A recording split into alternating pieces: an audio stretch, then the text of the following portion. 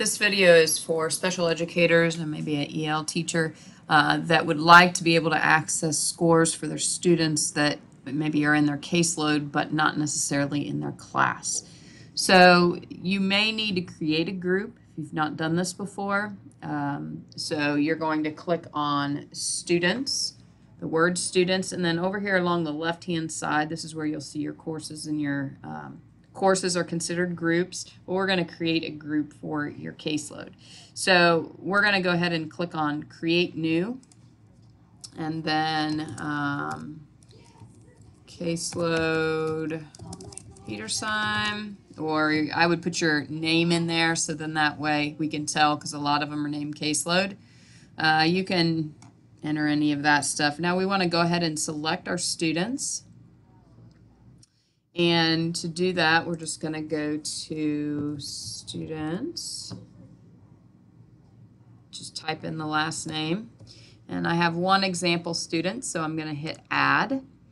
And notice it puts it in the selected students column. I'm going to use this purple.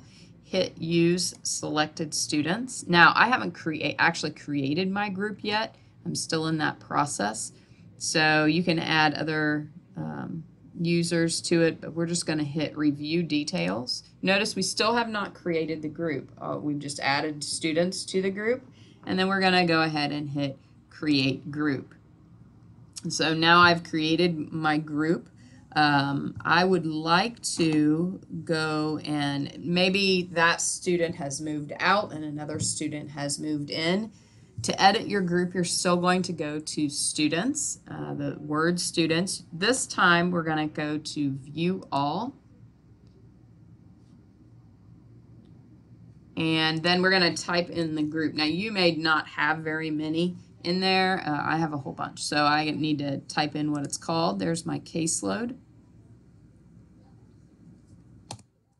Enter. There we go. And now this is how you're going to modify who's in the group. So I'm going to hit modify students. And this is where I can type somebody else's name. I can type somebody else's name here. I can remove the students or add new. Regardless, so let's go ahead and hit remove. Let's go ahead and re-add that student.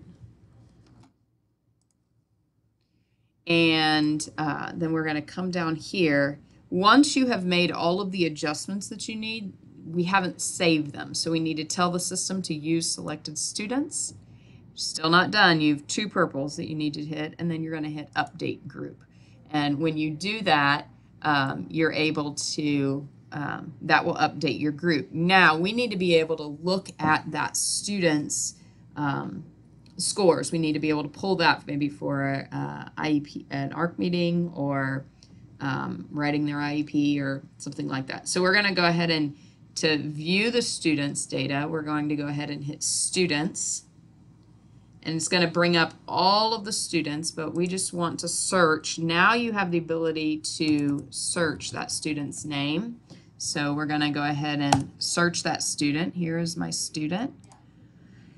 And right here, affiliations, this is where you can add them to different groups. We have grade 9 scores, grade 10 scores, grade 11 scores. So we want to go ahead, they're currently in grade 11. We want their fall scores. You have two reports that are possible. You have the course report, which will give you a score along with ACT projection. You could also, it'll also tell you which questions they got right and wrong. It'll give you breakdowns in the different sections. You could also go back if you want the readiness standards. Then this will take you to the college readiness standards and how they did there, and how many they got correct and incorrect. So these two reports might be helpful to you.